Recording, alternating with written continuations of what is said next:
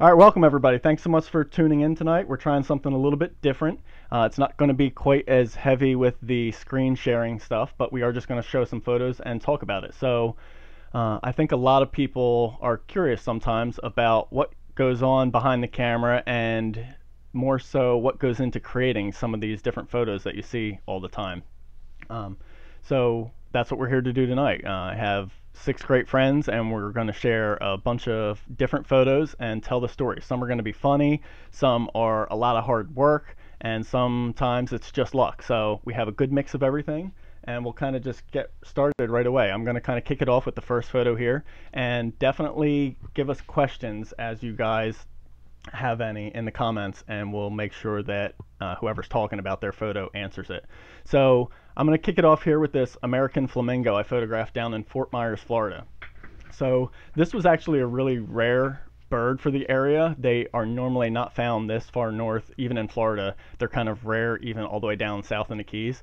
So it was really odd how I actually found out about this bird. I was staying at my in-laws right near Fort Myers, and they just had the local news on, and a story came on about this flamingo. So I actually found out about this bird even being there through the local news, which is kind of an odd way for a wildlife photographer to find out that a rare bird is in the area. So that right there kind of started off an odd series of events.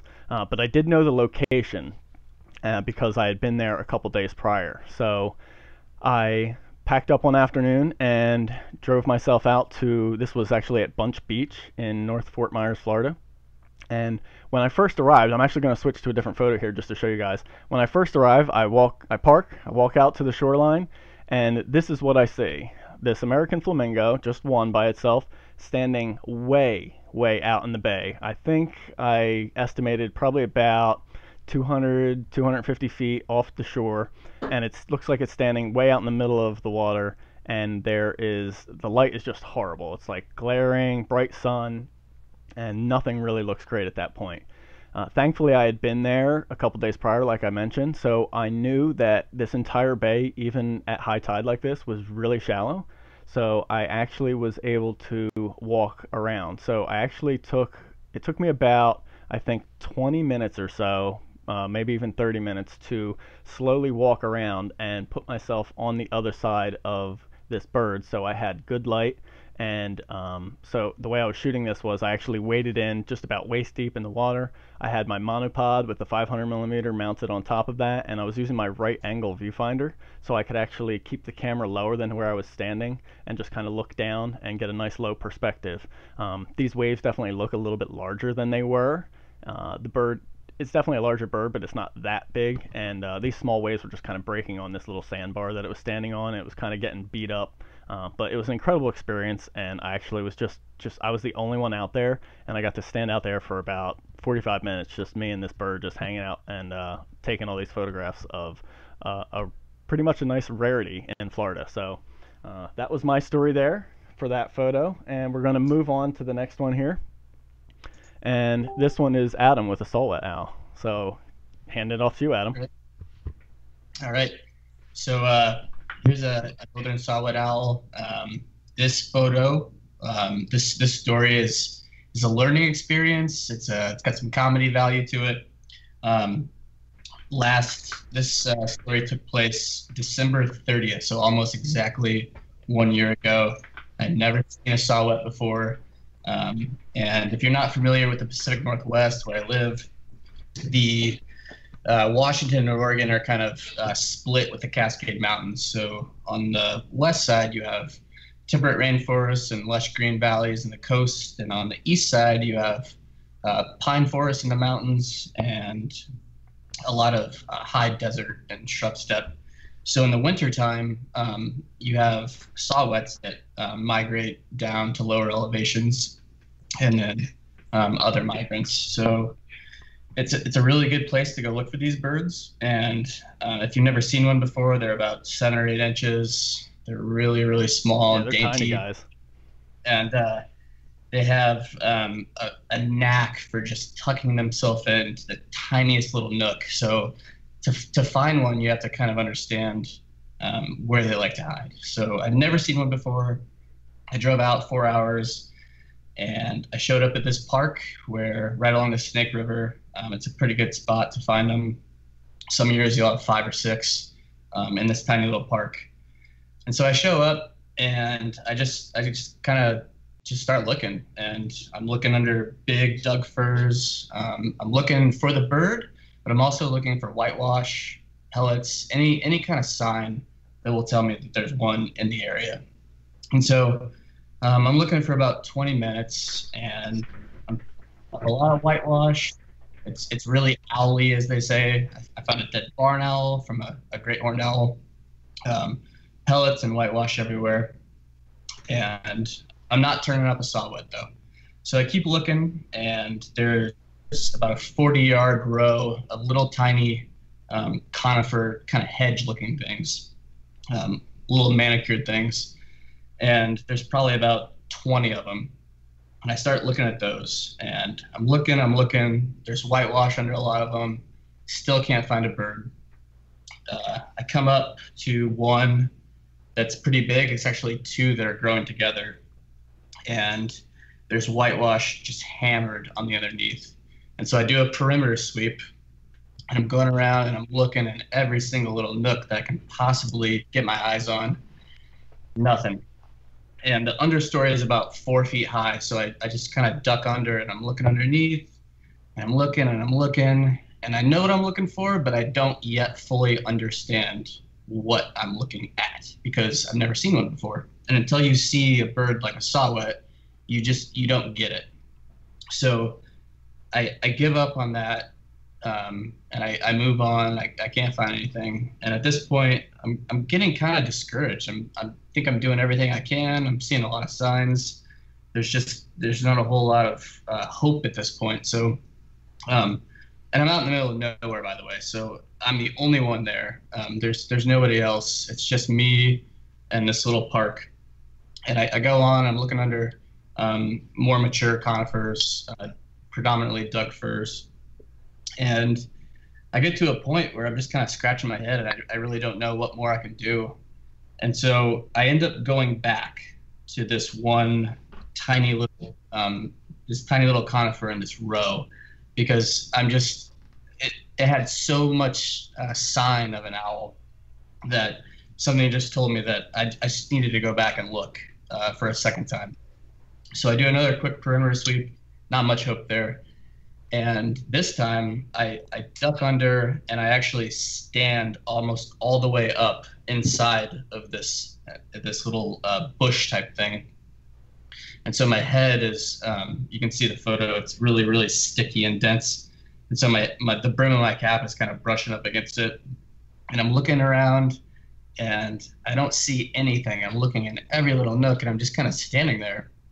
And without turning my torso, I just kind of crane my head back 180 degrees, and no more than 8 inches from my face, I just see these 2 big bulging eyes. And the first thing I did was I just ducked. I ducked so hard that my knees slammed to the ground, and I just kind of curled up in the fetal position because it scared me. And so if you can imagine seeing someone inside of a bush and then just falling over out of sheer terror.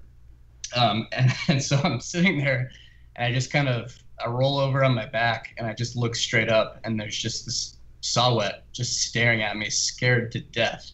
So yeah, it was crazy. So it's funny. It's also a learning experience that you shouldn't go putting your face in and saw. Sorry. Just a little disclaimer, the photo you're looking at is actually a photo that I took last week. I shared this photo because it's much better. It's still a little sticky and dense, but this photo was taken in the exact same bush, no more than a foot away from that saw-whet last year. Oh, that's wild, so, man.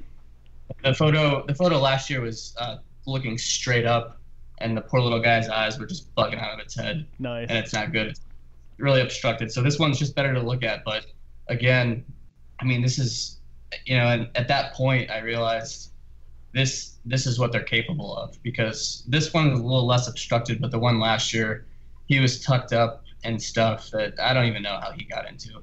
So That's wild. uh, it was, for my life first saw wet, the first one I ever saw out and found on my own. And at the end of the day, it was a grown man zero, northern saw-whet owl one. There you go. That's perfect, man. Hey, thanks for sharing that story. That's a great one. And I have a quick question for you.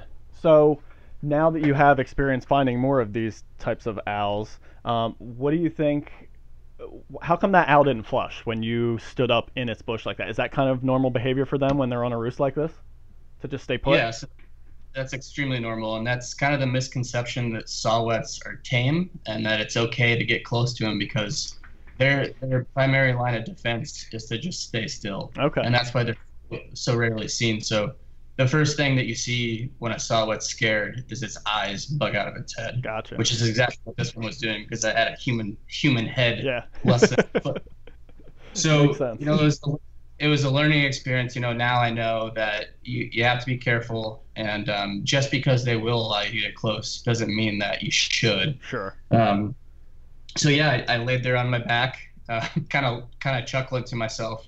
Took a couple of pictures and let it be, but definitely a moment that I'll never forget, and probably the funniest thing that'll ever happen to me with wildlife. That's awesome, man. I love when those moments in wildlife photography that create that memory that you'll never forget, and then to just have that photo to always bring you back there, even if you do forget, all the memories come rushing back. So thanks for sharing. Great. And then real quick, Yeah. a couple questions. Pete asked how big. I think saw-whets are about 7 or 8 inches. So the best I usually describe to people is they're about the size of a coffee cup, maybe a little taller, but a little slimmer. So really, really small. And then I did not use flash. Okay, So cool. Yeah, it definitely looks naturally lit on this, this one. I think this was 1/15th of a second or somewhere in that range at Nice. ISO 1600 on a tripod. Awesome. Yeah, you can see the giant catch lights from the only light source coming from underneath. So nice. All right, cool. Let's move right on. Let's see. Next up, we have Khurram here with this awesome moose in the snow. So Khurram, take it away. All right, so hello everyone. We decided, a friend of mine and myself, that we wanted to go photograph moose in the rut. And from our research, apparently it was going to be very easy. We're going to fly to Yellowstone, shoot them out of our car window. And we got there, and believe it or not, there was not a single animal in Tetons. We asked around, and everybody said, well, this year the migration is just late, so they're not here yet. We tried to make the best of it and, try to find whatever we could. One morning, we decided to go look for moose. We had a general idea where they were going to be. As we woke up, we got onto the road. It was a foggy night. It was snowing. You could barely see more than 2 feet ahead of you.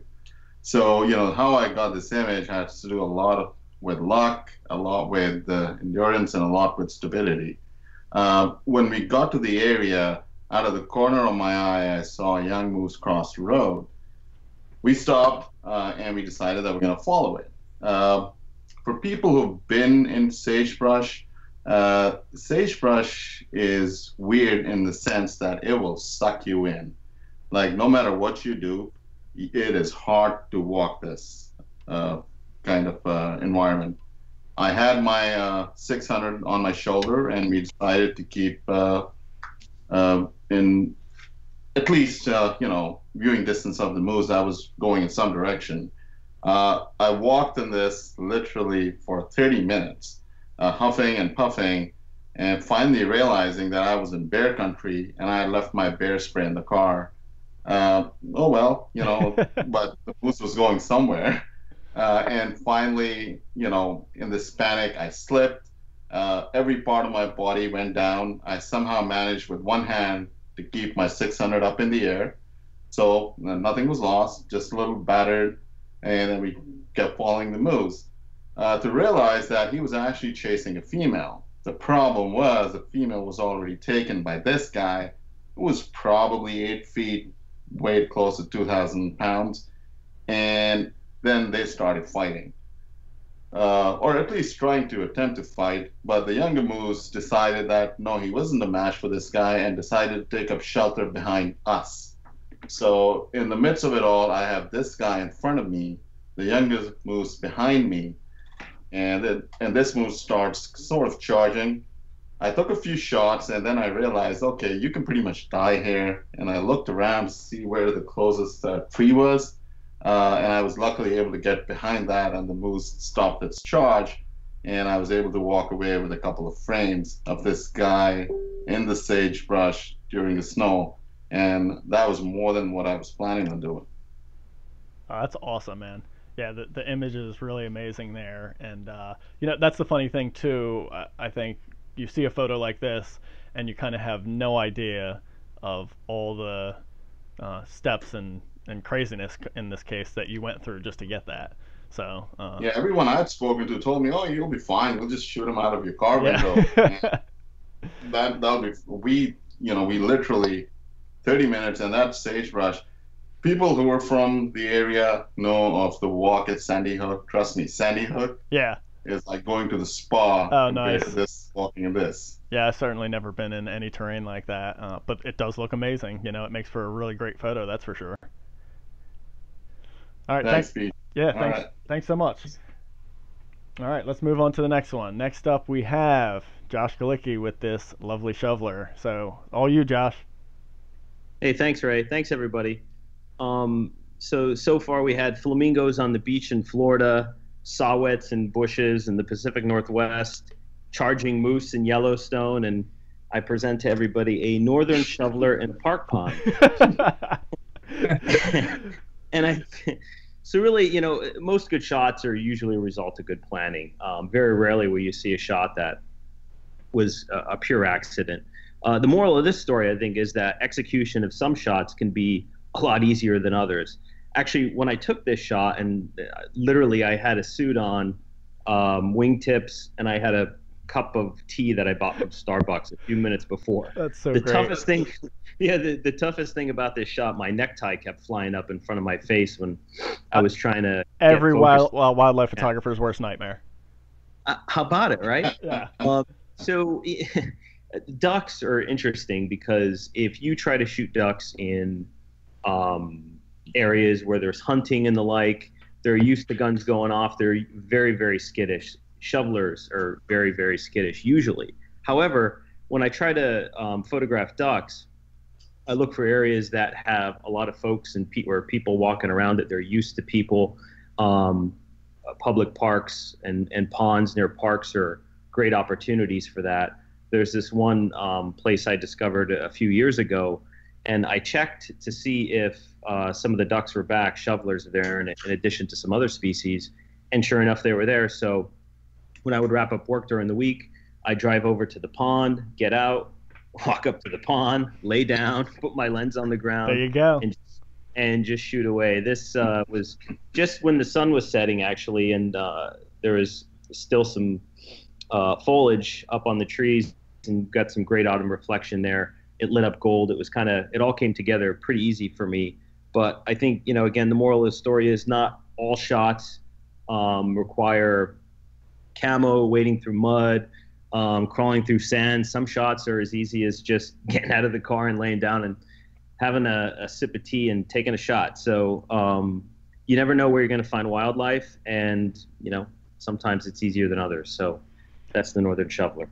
Yeah, it's a beautiful shot, and it's not just as simple as you made it sound too. You put in the time of scouting the location and researching it and knowing where they would be, most likely when they would be there, light direction, stuff like that. So I know that just the way you shoot, a little bit more went into it as well. But yeah, it's a great point. It doesn't always have to be the most crazy, in-depth outing to get some great images. So thanks for sharing. Yeah, sure thing.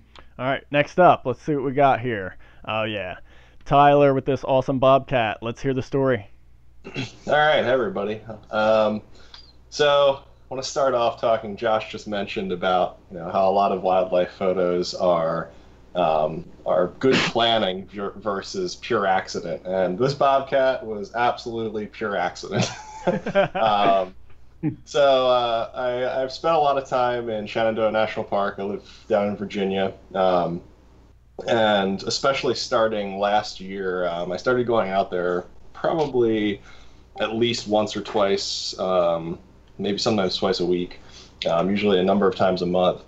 mostly looking for black bears to photograph. Last year was a massive year for black bears in Shenandoah National Park. And I think in total I saw probably well over 50 in the number of trips that I was out there. What I was always hoping to see on my times out there was a bobcat, and I knew that seeing one was going to be almost impossible because they're very spooky creatures. They're not seen very much during the day. They kind of hunt at nighttime and wander around, and if you do get lucky enough to see one, it's usually you catch it out of the corner of your eye as it's darting across Skyline Drive or running ahead of you and down a trail if you're hiking.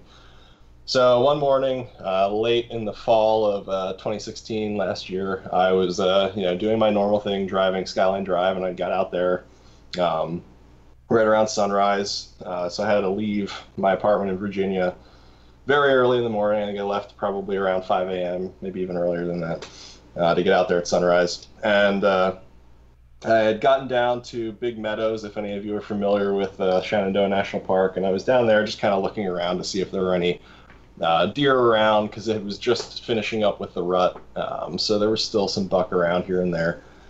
So I took some time, looked around the meadow, and then I decided, well, I didn't really see a whole lot, so I'll continue driving south a little bit.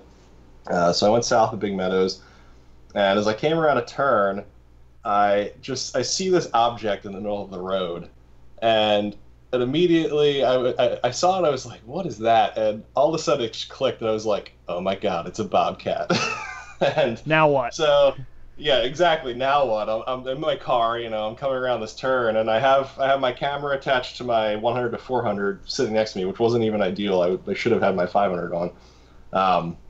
But so I'm like, do I stop? Do I try to get out and approach it? I have no idea what I'm doing. So I basically slow down as much as I can. Of course, my brakes are squealing, and I'm like, this is gonna, it's gonna scare this thing away.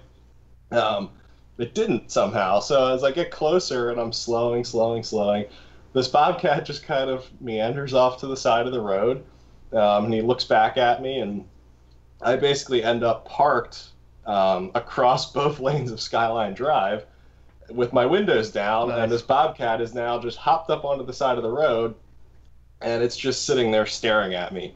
And as you can imagine, I am shaking like mad because I've never seen one of these before, and let alone had it close enough to get a photo of. So there I am, parked across both lanes of Skyline Drive, and I'm just thinking to myself, please nobody come down through here and scare this thing away. So I'm just clicking away, clicking with my camera, and it kind of sits there, and finally after about maybe 10 shots, it gets up and walks down the road a little bit further, and I just kind of slowly, I let my brake off and just kind of let the car roll down Skyline a little bit. And it meanders behind a couple trees. The shot that you're seeing here on the screen was one of the very first ones that I got, actually, and somehow ended up, decent enough to turn into a usable photo, despite all of my shaking. Yeah. The bobcat ended up, coming down, basically sitting next to the road. I got a number of photos of it. I took probably 250 photos of it in the time I had with it. Eventually, I was able to kind of meander my car into a parking area was very conveniently located right next to where this thing came out. So I parked my car and I hopped out, and it actually walked back around to where it initially was and just sat down and stared at me. And I walked over to the road, and I sat there and I took a couple more pictures of it. And this whole thing, it probably lasted maybe 5 minutes. It felt like, 10 seconds because it was just so ridiculous. And eventually it went up the hill, and I ran back to my car and switched onto my 500.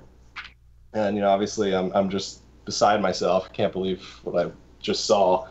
And it ended up coming back a second time. I didn't really get any great shots of it then. But all in all, I think I was there for probably about 20 minutes watching it. And that entire time, not a single other car came through, which, if you've ever driven Skyline, is almost impossible. So, like I was saying, planning versus pure luck or pure accident and luck. Like, this was absolutely pure accident and luck.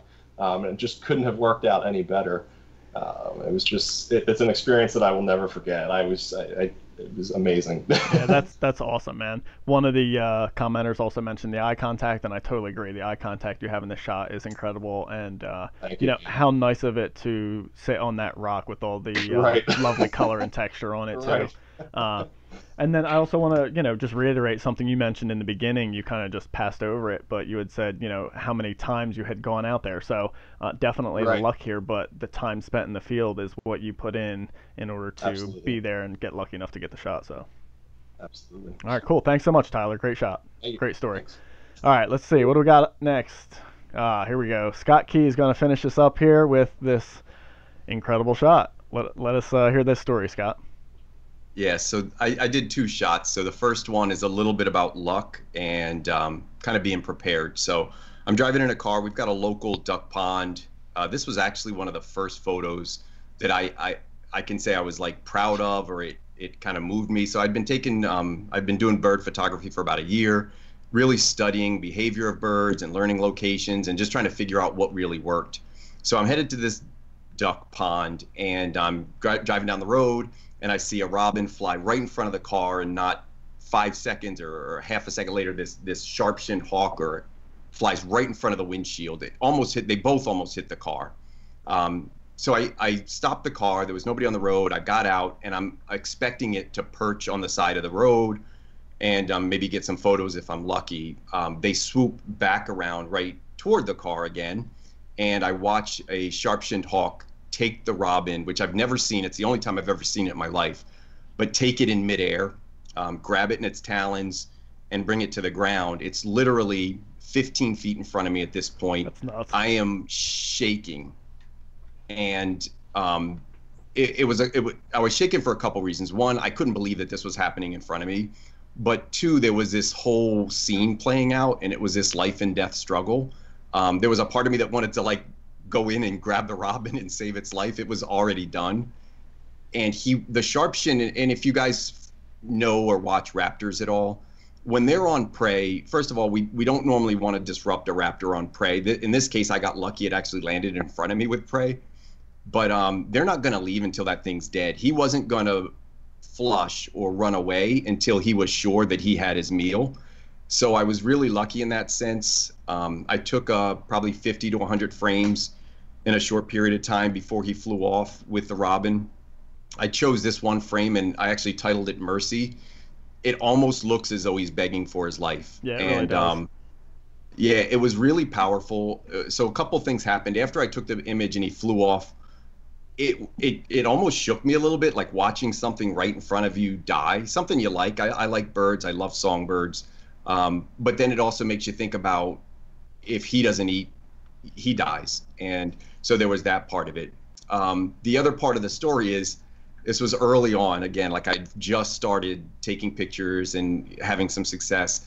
And I remember when I shared this on social media for the first time, back then I used to get like 2 or 3 notifications that somebody liked one of my pictures. So I probably left the buzzer on my phone on, and all of a sudden my phone just kept going and buzzing, and I got all these notifications and all these people responding to it.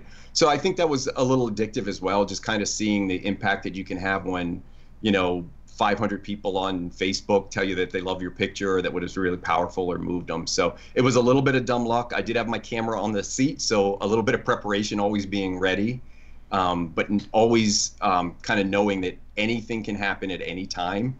And if you're prepared and have the gear with you, it certainly helps you out.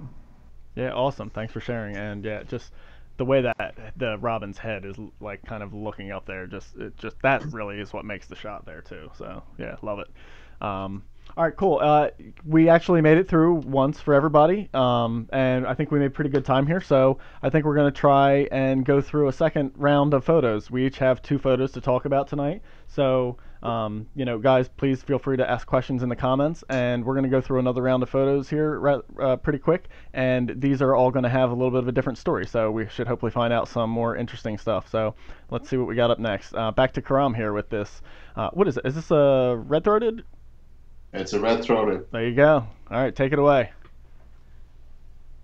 All right, I am among the group, I guess, probably the guy who likes to photograph birds the least. But you know, I wanted to photograph the northern diver, and I had this image in mind. Only problem is this kind of behavior is very far from where I live. So basically, it involved some planning. It involved a lot of flying. I flew from here to Seattle. I wish I'd known Adam then, but this was last year. From Seattle to Anchorage, from Anchorage to Fairbanks, from Fairbanks to Prudhoe Bay, from Prudhoe Bay to Barrow. Oh, is that all? After about 36 hours, we did reach Barrow.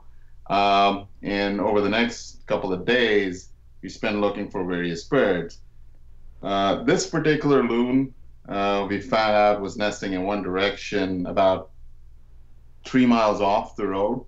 And trekking again in the tundra is not easy. We found him on the nest. Red-throated loons don't always sit on nests, especially if it's warm. They'll go off the nest. This was a particularly, warm summer by their standards. So the loons were away, and we got into a hide, and then started the waiting game. We were in waders. We waited for about a good 45 minutes, felt way more than that, before the loon actually showed up. And the image I had in mind, I had known that once they got onto the nest, they'll rotate their egg before they settle down. And that's when I got the shot. I guess a lot of people who know us photographers know we can be crazy in what we want to do. For sure. So that's the story behind that loon. Pete is asking, yes, are the eggs the bird is tending? Yeah, okay. Yeah, perfect. How did you know about that egg turning behavior? Where did you learn that? Because that was something I wasn't familiar with. Basically, what I did was before heading to Barrow, I looked up the main species I was going to photograph, and I went to the Audubon site and just read up on them. Okay. And so, the loons generally, when they come and go, I saw a couple of videos. Every time I noticed, they come, they flip the egg. Oh, wow. And then they sit on top of it, whether that's a male or the female. And that's kind of the image I wanted when it's flipping. Because once they're done flipping, they're just sitting there. Yeah. Yeah, they're just sitting there. Yeah, it's definitely great behavior, and like another nice tender moment between, even though the egg isn't alive, we know exactly what's happening there. So, awesome story, man. Being in a blind helps. What's that? Pete was asking, it's super close. I'm like, yeah, being in a blind definitely helps. Oh, yeah, definitely. And that's what gives you that natural behavior, right? So this bird, if you're sitting out in the open, even if it maybe accepts your presence a lot of the times, it may not perform its natural behavior like that, and it's going to be a little wary to do things and always going to be on edge, when you're in a complete blind and it has no clue you're there, you get this completely natural behavior, so. Awesome. Well, just a word of advice: if you're going to be waders for a long time, please go use the bathroom prior. I learned that this year myself. Yeah. I was with you when that happened, Ray. Yep, you were. Yeah, I didn't know if I was going to make it out of that one, but I did, thankfully. So, Dave asks, "What's the best way to expose a white bird?" You know what, Dave? I'm actually going to refer you to one of our recorded videos that Josh and I did where we completely discuss exposure theory and everything, and I think that will really cover it for you. So if you aren't able to find it, just shoot me a message, and I'll send you the link on that, just because that's a little bit of kind of down another path here. So I'll just kind of answer that question that way. All right, let's see. I think this is Tyler again, right, with the red fox? Yep, that's me. All right, cool. Yeah, it's all you. That's a beautiful shot, by the way. Thank you. So this, in contrast to the Bobcat photo being pure accident, this was the planning shot for me. I had been shooting down at a place called Occoquan Bay, which is a national wildlife refuge here in Virginia, that I frequented there probably since 2012 when I really first started getting into wildlife photography. And when I first started going there, it had an abundance of red foxes. In fact, I would see them almost every time I went, which was usually multiple times per month, sometimes multiple times per week because it was so close to me. And I would see these red foxes, and I would try to get pictures of them. And sometimes I was successful, and I would get some decent shots. And many other times they would catch me as I was coming up a trail, and they would go running off. But so it came to, I think this was in 2013 or 2014, one of those two. In the winter, I had decided that I really, really wanted to get a picture of a red fox in the snow, because I just thought that this contrast between, this nice bright orange animal and snow on the ground would be really pretty. I completely agree. So I spent, I don't even know how many hours down at that refuge that winter trying to capture a photo like this. And I was down there, multiple mornings per week before going into work. Thankfully, my job at the time and job that I have now, they were both very flexible in hours. So I was able to get there before I would go to work in the morning and spend a couple hours looking. And finally, very late that winter, I think this was probably the very last snowfall we had that winter, I was walking down the trail, and as I was coming down through, I noticed up ahead that it was probably a good 150 yards ahead of me, right around one of the turns, a great blue heron took off and seemed to have been spooked. And that was odd to me, because as far as I could tell, there was really no one else out there. And typically I'm trying to, when I'm out walking, I'm in tune to that type of thing. So when I saw this great blue heron spook, I was like, that's interesting. I wonder if something's coming. So I immediately kind of crouched down and just got off to the side of the trail. And sure enough, within 30 seconds, this fox comes walking down the trail. And similar to the bobcat situation, my heart started pounding and I started shaking, because I could see this scene setting up in front of me. And he came walking down the trail, and he was zigzagging back and forth with his nose to the ground, trying to find food. And the trail was right along a bay, so he was kind of walking out to the bay, looking along the water to see what was going on, and then he'd cut back onto the trail again. And I just sat there as still as I could. And eventually he got within probably less than 50 yards, maybe 40. And he came up and he turned and he looked right at me, and I was just sitting there, and I don't even know if I was wearing camo at the time. Nice. I snapped a couple shots, and as you can kind of see, his back leg there is kind of crooked a little. It's up a little bit.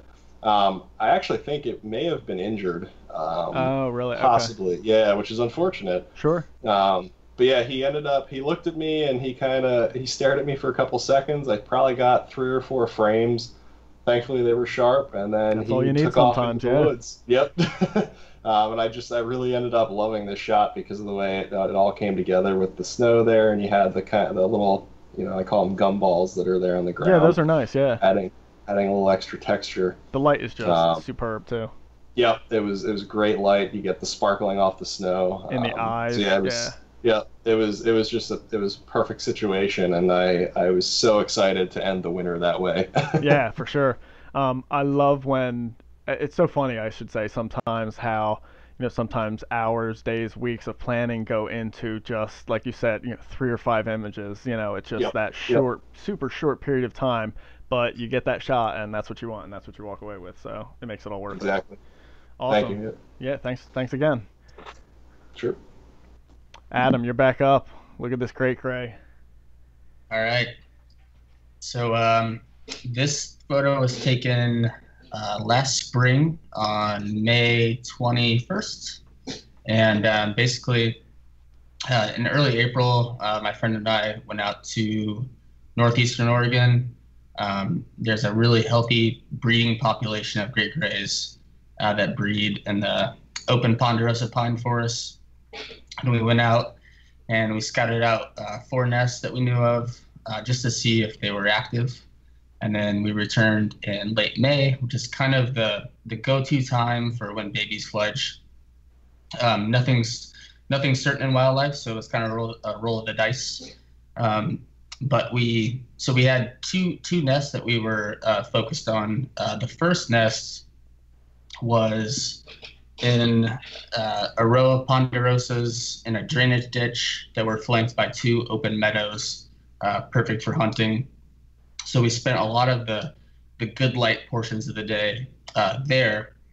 And then this nest that you're looking at, this is right near a nest site was in a really, really dense kind of 75 by 75 yard stretch of pines on a slope. So when you walked into it, you were almost walking into a different world. It was really kind of cool just walking in there, and the lights just kind of blacked out. So if you guys tuned in to the last talk, I think Josh talked about that purgatory light, in the middle of the day. This photo was taken at like 11:30 a.m. maybe. Nice. In late May. So, but all bets are off when you're in the forest. I mean, it can really produce some interesting lighting effects. So, the story is we got finished up at the first nest, and we drove over on primitive Forest Service roads. We're out in the middle of nowhere. There's not another human for 10 miles, and we pull up and we walk 50 yards through a little meadow, and we start to hear her contact call. So a great gray contact call is a really low ascending single note call. So they do that in breeding season. They talk to each other like that. And we walked in, and we knew where the nest was already, obviously. And we walked in, and maybe 30 yards in front of us, she was just perched up. She was on a slope, so the slope's going down.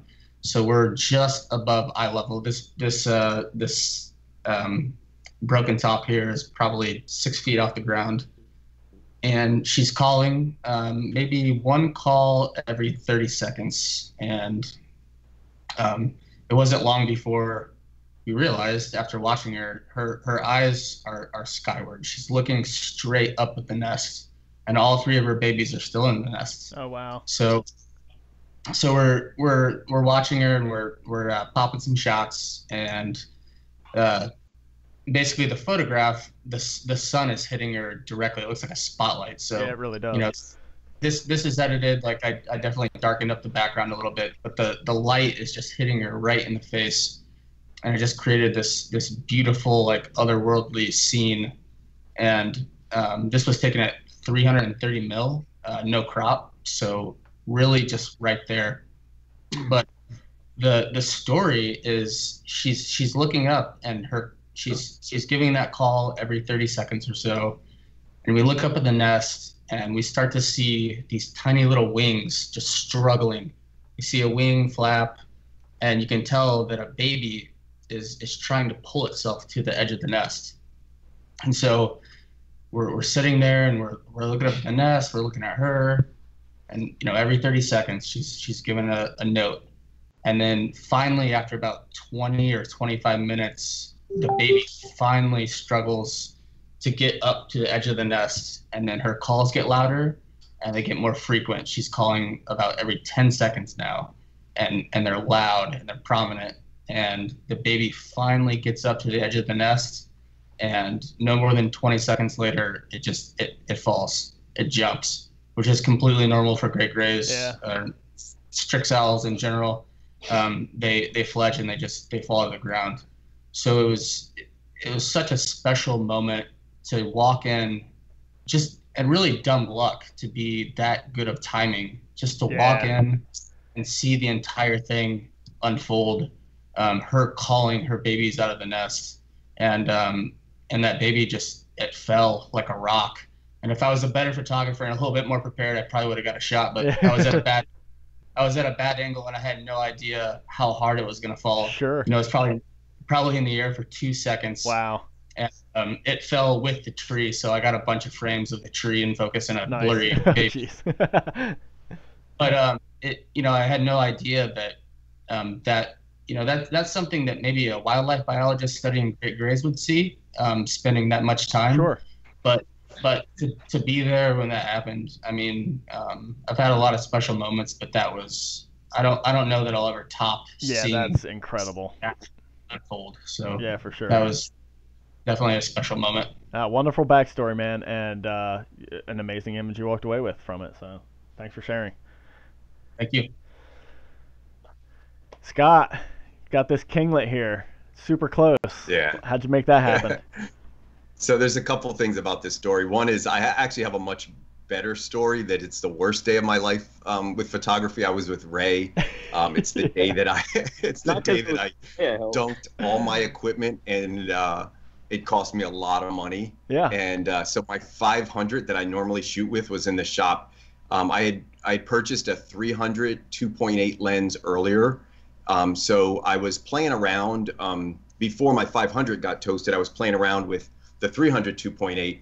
And one of the things about the 300 is it has a 6-foot minimum focusing distance versus the 500, which is at 12 feet. Yeah. And it provides some really interesting things. So while my 500 was away in the shop, I kind of committed an entire month to say, this is my goal. And so this shot is all about having a vision and a goal. So from September 1st through the middle of October, I shoot almost exclusively in a couple places, and one of them is at a ridge that's near me. So I'm a birder, and I like to hawk watch.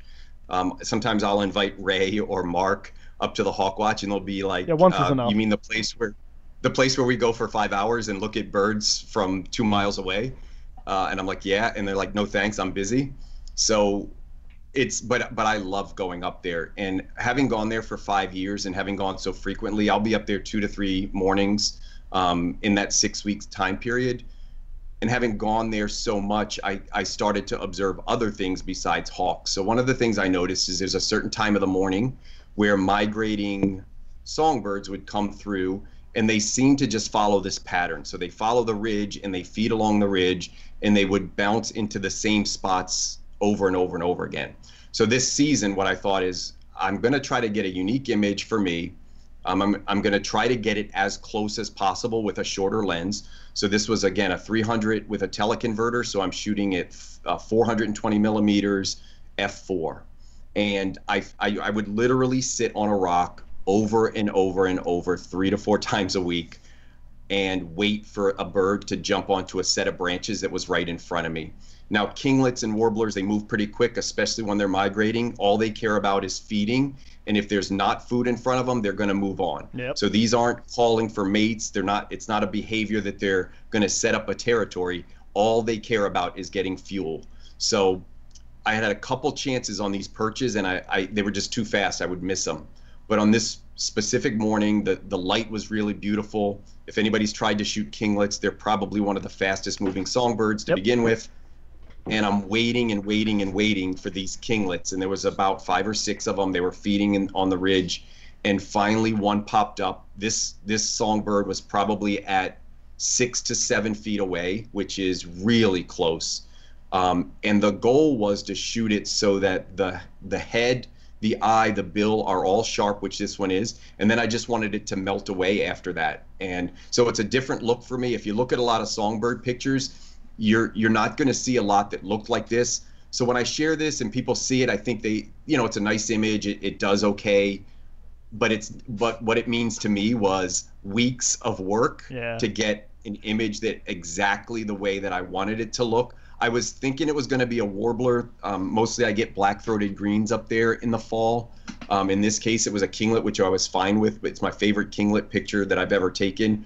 But it just was more about the planning and kind of having a vision and repeating it over and over and over again until it eventually happened. And so for me, it's completely rewarding to get that result, knowing that this is pretty much exactly what I wanted. So that's my story. Awesome. It's even more rewarding when you have to put in that much effort. Yeah, and sometimes it's one of those pictures, I think we all have them, where everybody else is like, yeah, that's a good picture. Yep. And you're like, no, you don't get it, man. That's a great picture. It's exactly what I wanted. I put in so much work for that. Yep, for sure. So if nobody else likes it, I don't care. Yeah, yeah, definitely. Josh, got to hear about this gannet. Oh, okay, cool. Thanks, Ray. So these are northern gannets. I actually traveled. I love these birds.